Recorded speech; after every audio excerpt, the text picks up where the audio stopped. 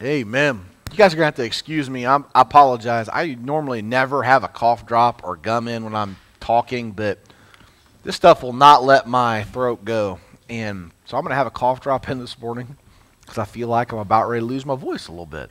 So please forgive me for that if I'm fiddling with it and it's annoying. It's not really what I want to do, I promise. Okay? Amen? Amen. Well, today I get the opportunity to continue our series on the ordinary made extraordinary, and I selfishly took 3 people at once. Because for me, I felt like when we were sitting here, we were throwing this thing around, I think it was back in December, this was what came to my heart and my mind. 3 guys of very significant importance, 3 guys that are mentioned multiple times in the Bible together, but also 3 guys I don't think that sometimes we give enough credit to as a whole together. And I think we like to focus on one of them or 2 of them or at a time, and we forget how intertwined the big 3 really were. And I'm going to tell you who those guys are in a second, but I'm going to start by telling you that I'm a huge fan of sports. I'm just saying, right now I am. I grew up, and it may shock people to think this, and the kids in my school freak out when I tell them this, but for the better part of my entire life, I played basketball. I know that I've coached football for 15 years now, and I've intermingled into basketball. It's hard for kids to understand that. I lived and breathed basketball. I loved it.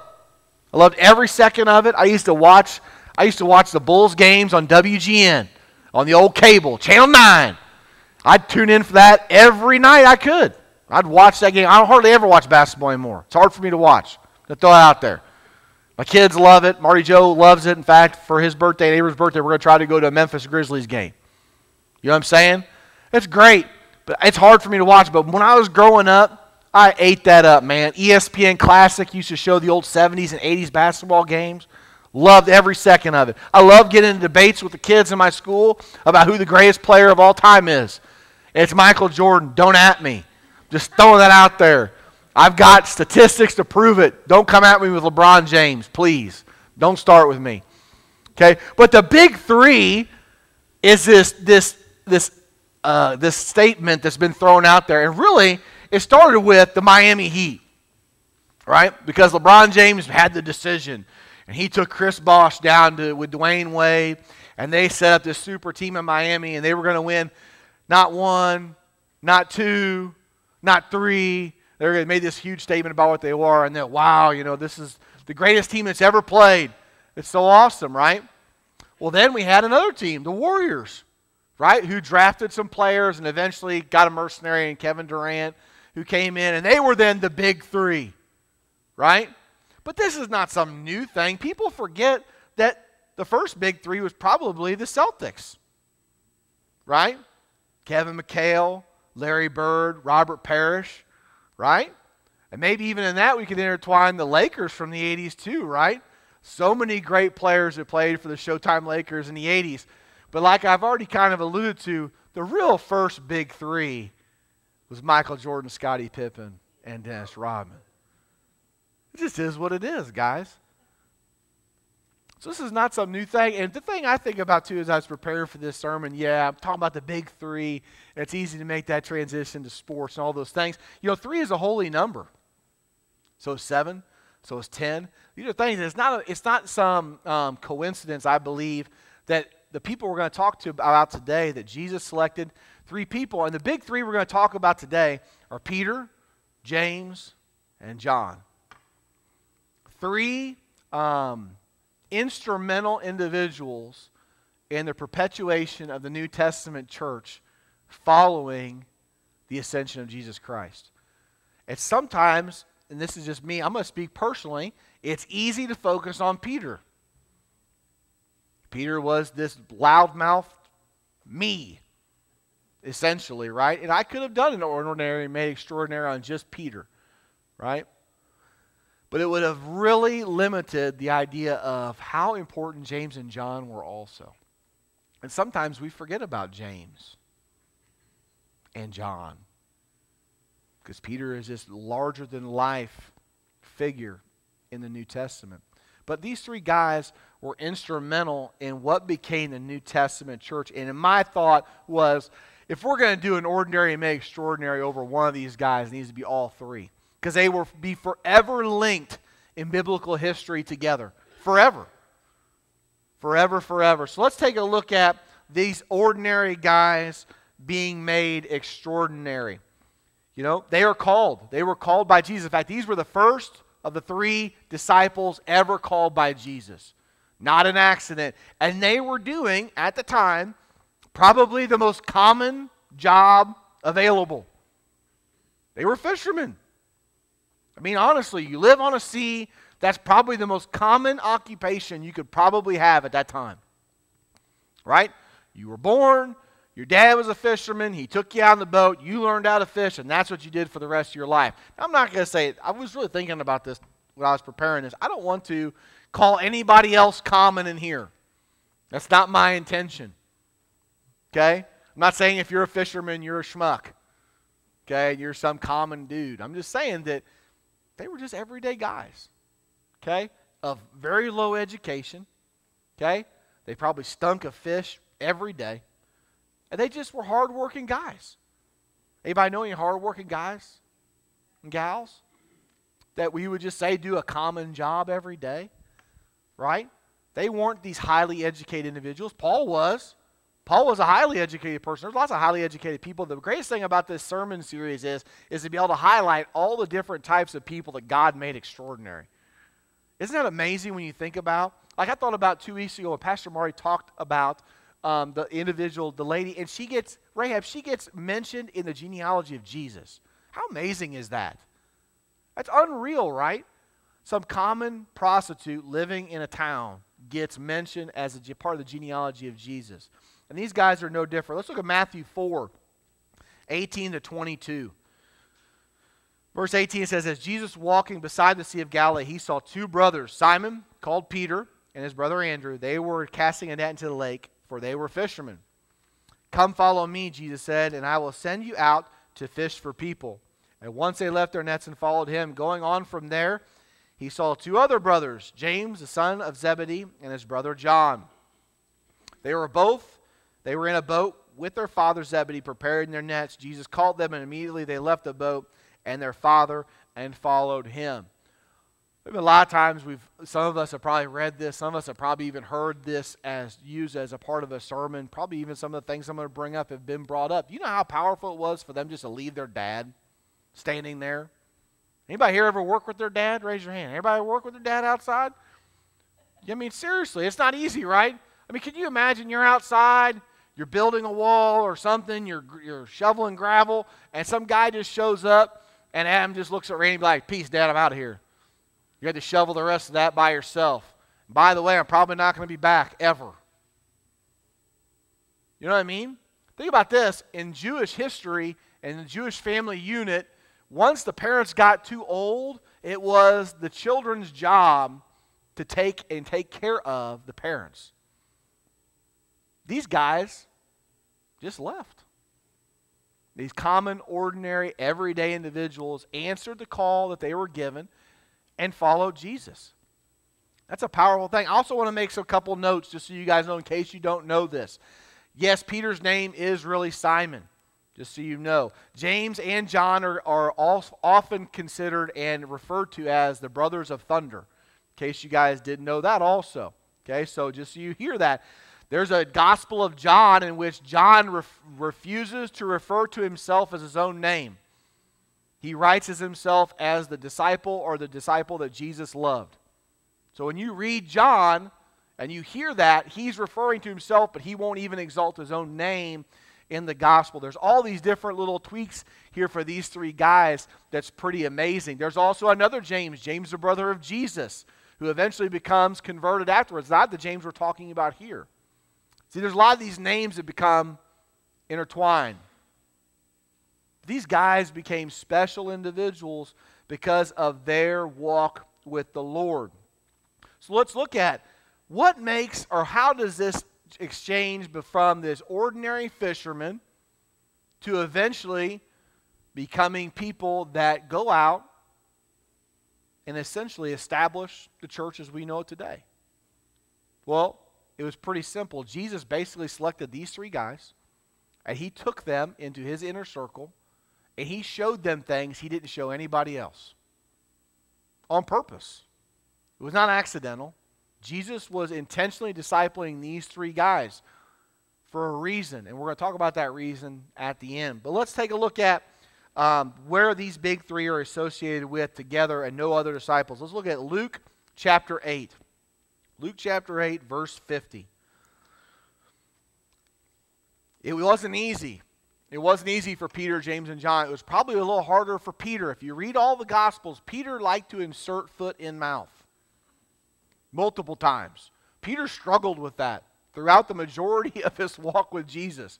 And it's so funny, I think sometimes we read the Gospels and we think to ourselves, well, I wouldn't be like Peter. Yeah, okay, whatever.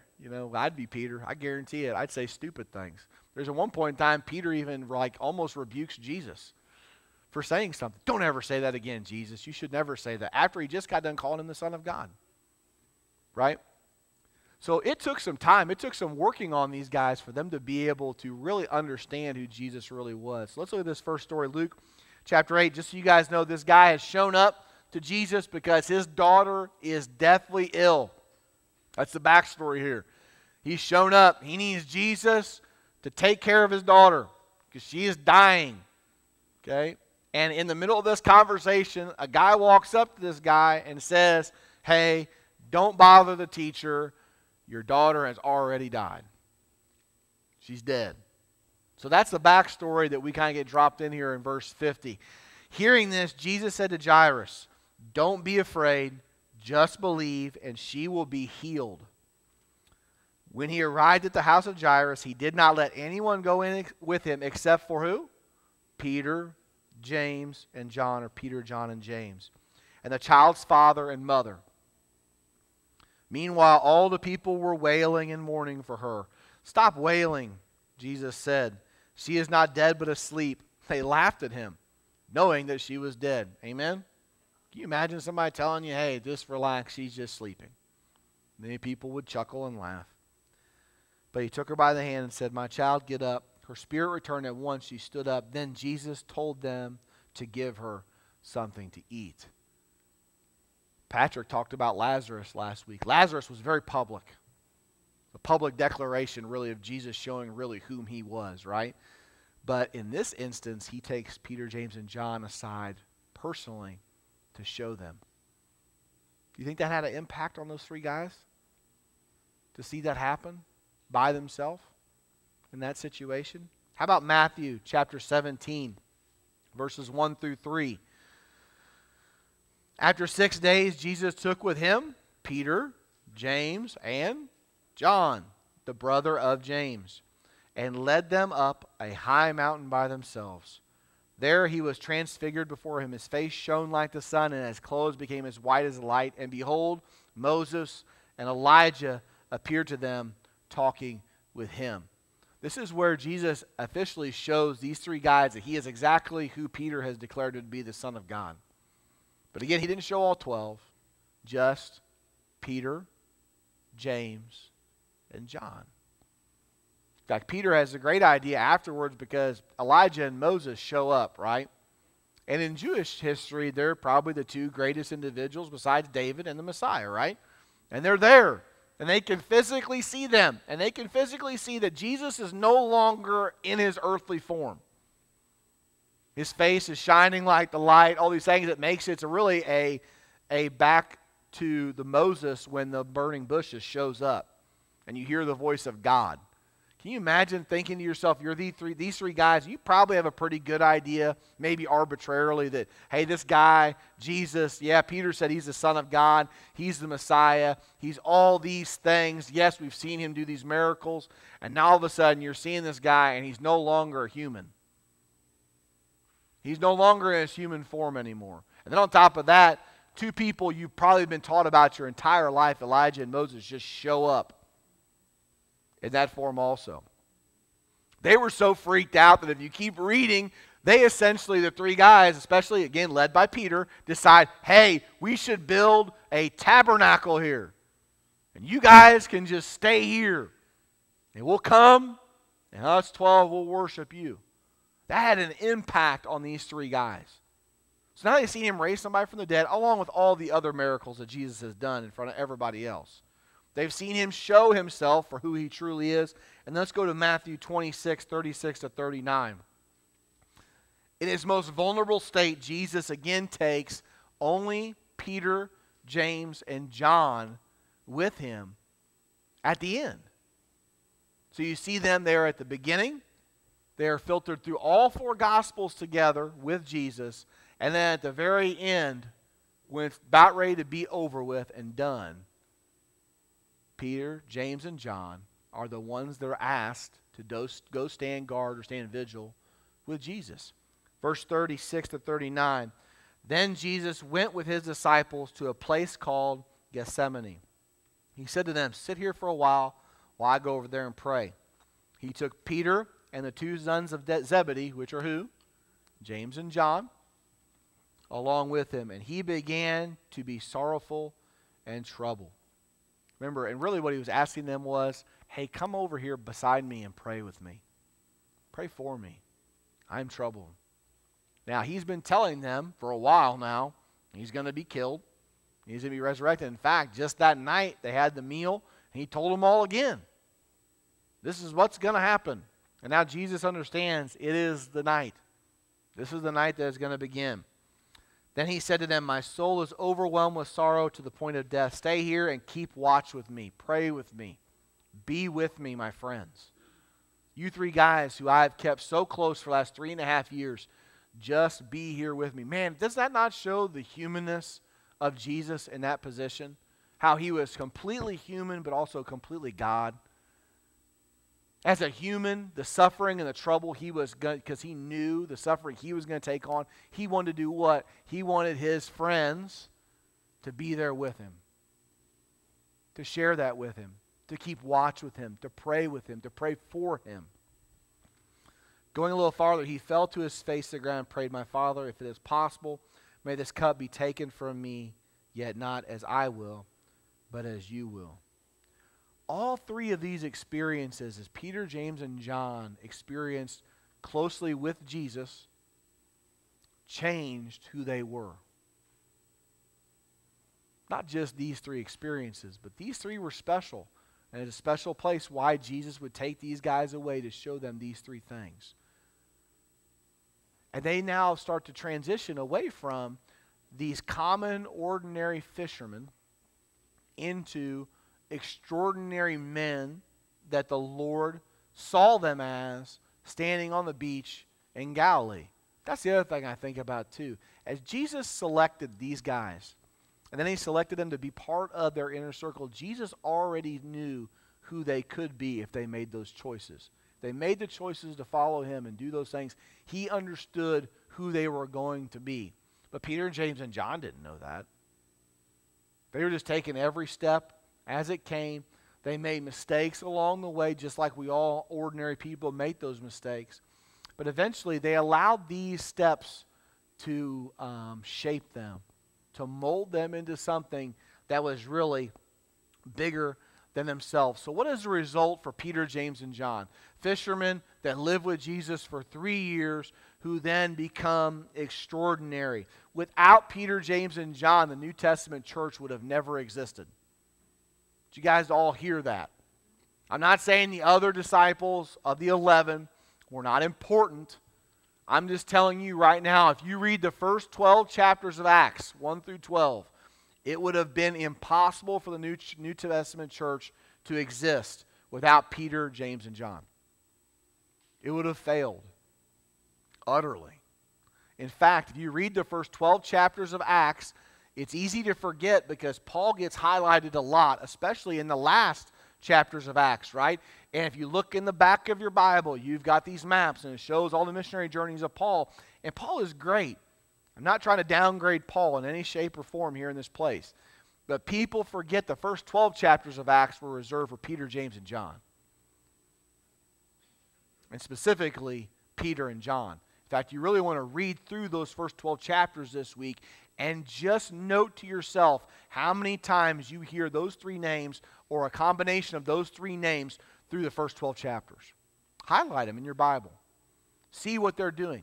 See how they are appointing missionaries. See how they're appointing disciples. See how they are operating as the leadership of the New Testament church.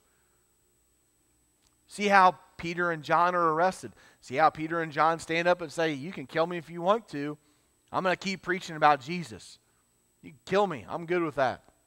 See how Peter heals people. See how they have an impact on what's going on. When Paul wrote his letter to the Galatians, a false teacher had told the Galatians that in order to follow Christ, they needed to follow the Mosaic law. This is the opposite of what Paul had been teaching them. In order to prove that he was right to preach the gospel to the Gentiles and to teach that they didn't need to follow the law to be saved, Paul appealed to the apostles, particularly three apostles, Peter, James, and John. Paul vindicated himself and his place and what he was doing by telling the people that, hey, I've got the approval of who? Not just Jesus, but I'm under the covering and I've been appointed by these three guys, Peter, James, and John. So let's look at Galatians chapter 2, 7 through 9. I'm going to read this part for you so you can see that Paul is referencing these three guys. So it's not just in the Gospels. It shows you the importance of these three men. On the contrary, they recognize that I have been entrusted with the task of preaching the gospel to the uncircumcised. The uncircumcised are the Gentiles. Just as Peter had been to the circumcised. Fundamentally, after where the church was founded, Peter mostly focused on the Jews. That's who his focal point was on the Jewish people. Paul was focused on the Gentiles, or everybody else not considered the Jews. For God, who is at work in Peter as an apostle to the circumcised, was also at work in me as an apostle to the Gentiles. James, Cephas, who is Peter, and John, those esteemed as pillars, gave me and Barnabas the right hand of fellowship when they recognized the grace given to me. They agreed that we should go to the Gentiles and to the uncircumcised. Galatians 2, chapters 7 through 9. Paul's trying to tell these guys, this guy is teaching you this stuff is not right. I'm trying to give you the truth. You don't have to follow the Mosaic law anymore. Jesus became the final sacrifice that took care of all that for us. And in case you maybe just don't believe me because I'm just a guy who's shown up with this guy named Barnabas, I'm telling you, you want to get in contact with the pillars of our church, Peter, James, and John got my back. They have sent me here to do this. So again, it shows the immense amount of importance placed upon these three guys.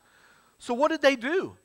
Let's talk about just in general, according to church history, not even including just in the Bible, because guys, in case you guys don't know this, there have been multiple historians that have written about the Bible, and biblical people we know that are foundational materials if these are being taught in major universities around the world and have been forever.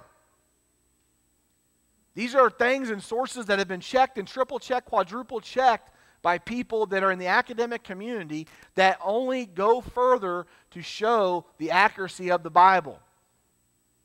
They're not canonical books, and we don't read these things. I'm just going to be honest. I don't think any of us would want to pick up, some of these histories that have been written and read the whole thing.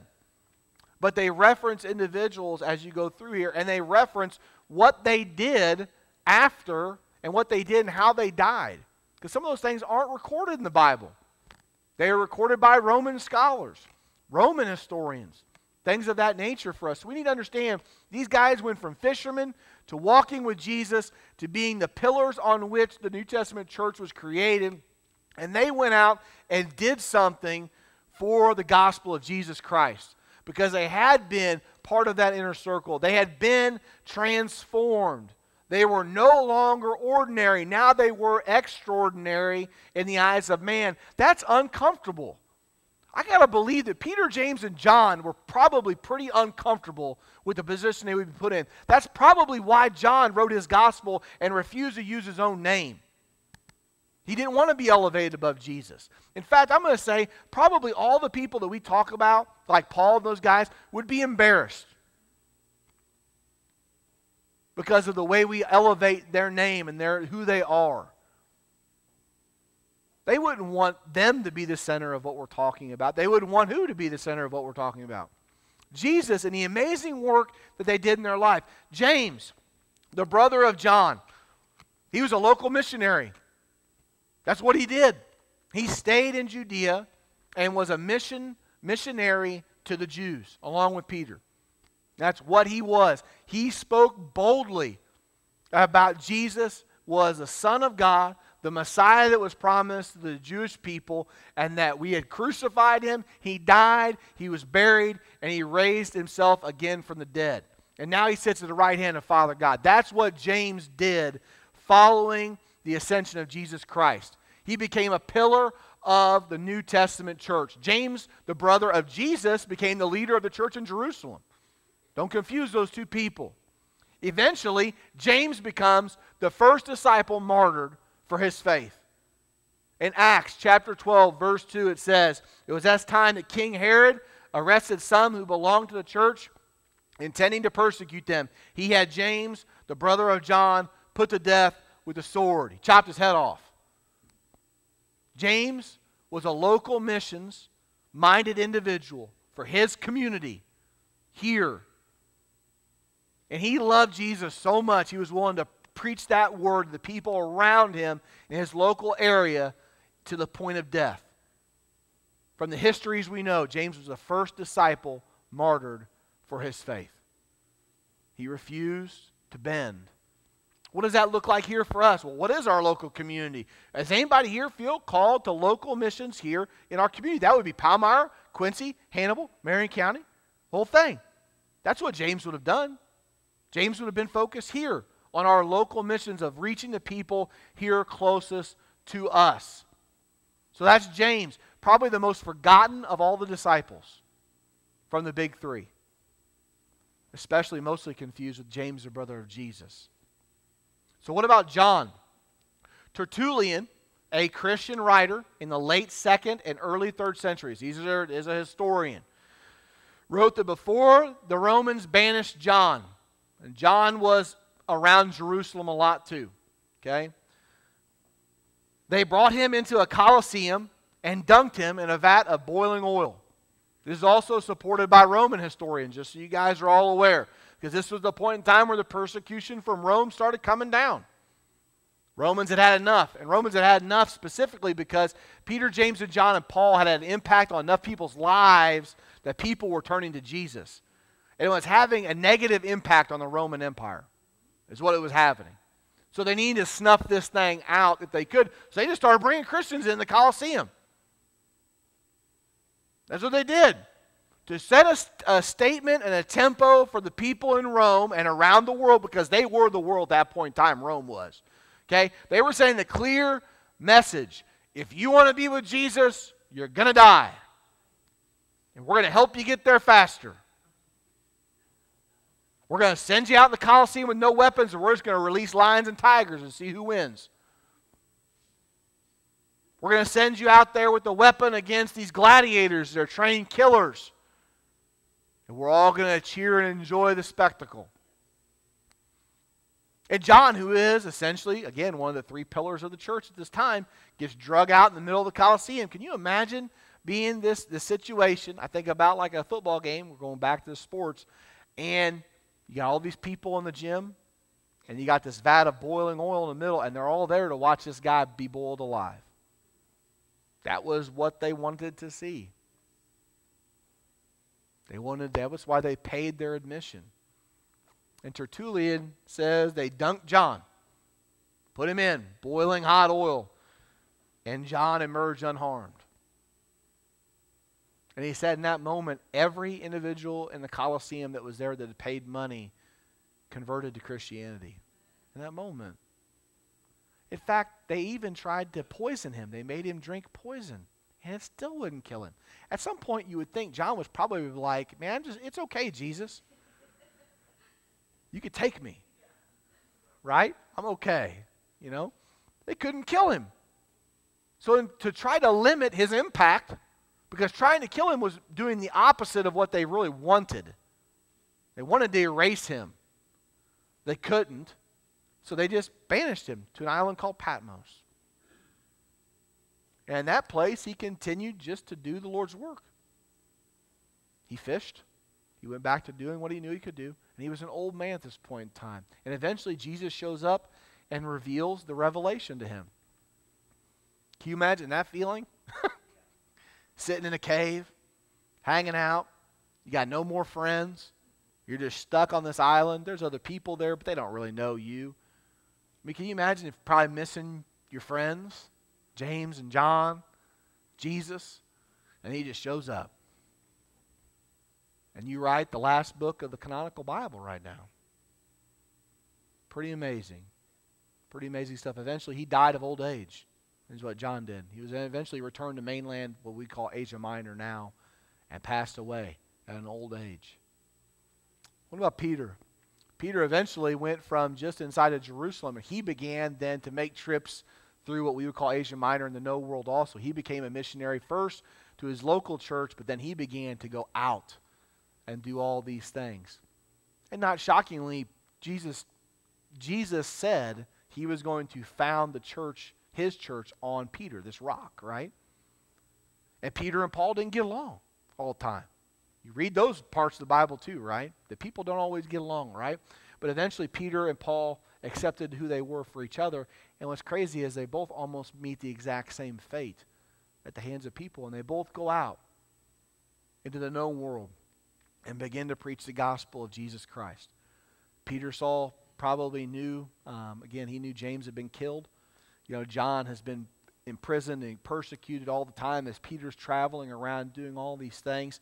You know, eventually Peter ends up in Rome under the Emperor Nero, who was a huge proponent of killing the Christians. In fact, he burned Rome to the ground to blame the Christians, in case you guys didn't know that, just so they would get more public support for the killing of the Jews.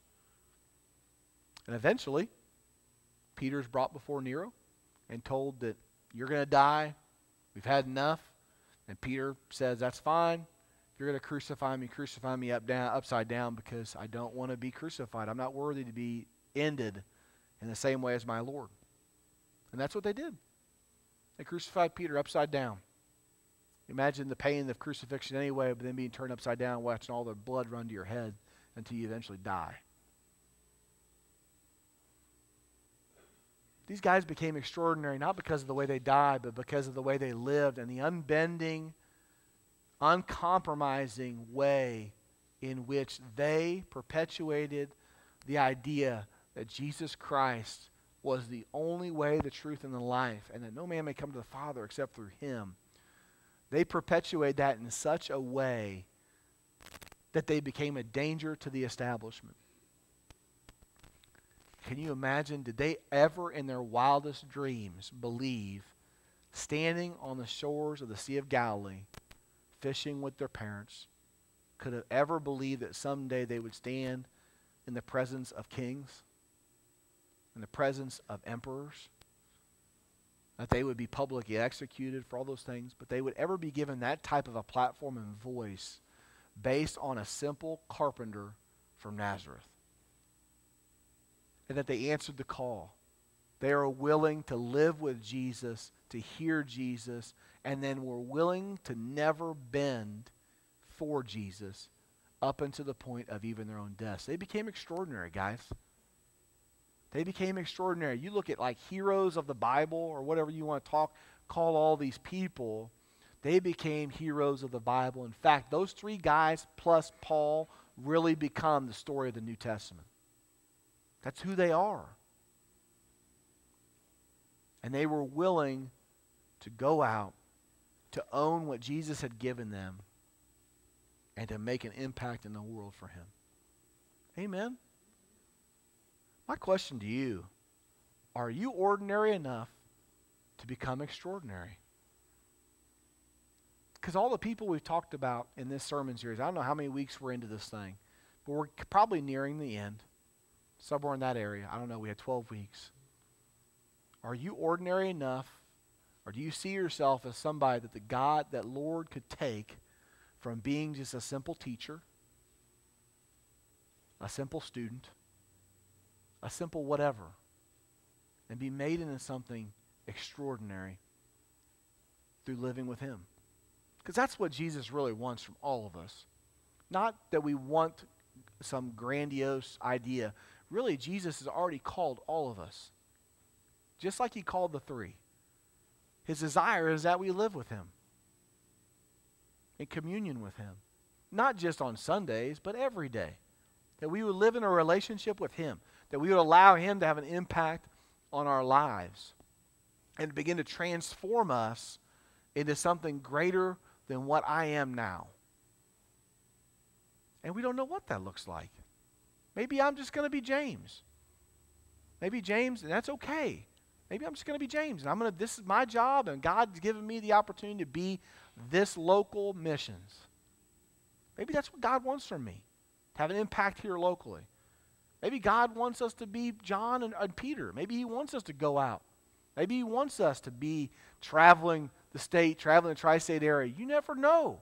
I know this. God's plans for us are usually so much bigger than what our own plans are for ourselves. And it makes me think about, there's a scene in Evan Almighty, and Morgan Freeman is sitting on this huge load of wood that he's dropped off for the ark. And Evan starts talking about, well, I have plans for this.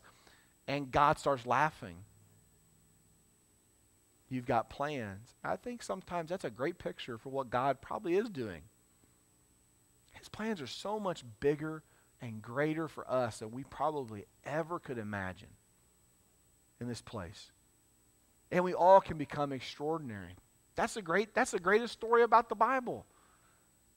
Is that we are born, we can know God, and then He can turn us into something we could never become ourselves.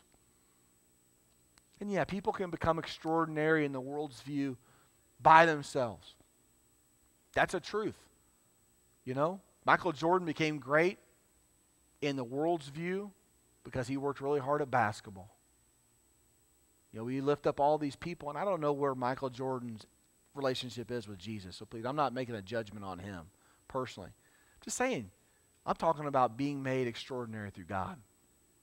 Doing something positive for the world because of what God has given us. Amen? Amen. Let's bow our heads. As the worship team comes,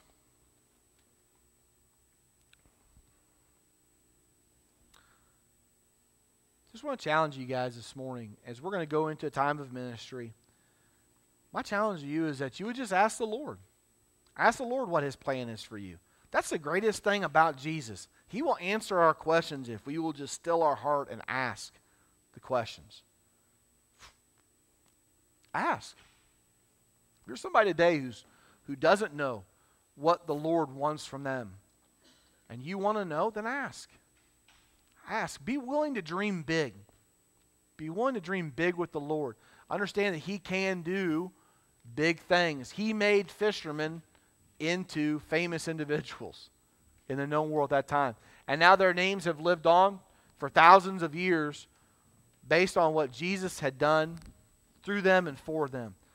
So my challenge today is, as we've heard these stories of the ordinary becoming extraordinary, that we would allow them to have an impact in our personal lives. That we would begin to ask those questions about ourselves.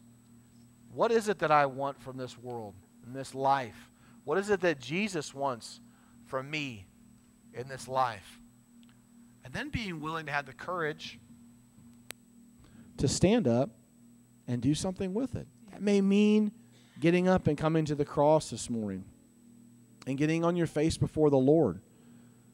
That may mean giving things up in our life. You know, Peter, James, and John had to give up who they were at that time to become who they were meant to be. I'm not saying that God's going to ask you to quit your job or move or any of those things, but He may. He may need you to quit some of the things you're doing to give you some of the things He wants you to be able to have. So I just invite you today as we sing and we worship the Lord, just to pursue Him. Ask those questions. Be willing to run after God this morning in this place. And then to see what He will do in your life after.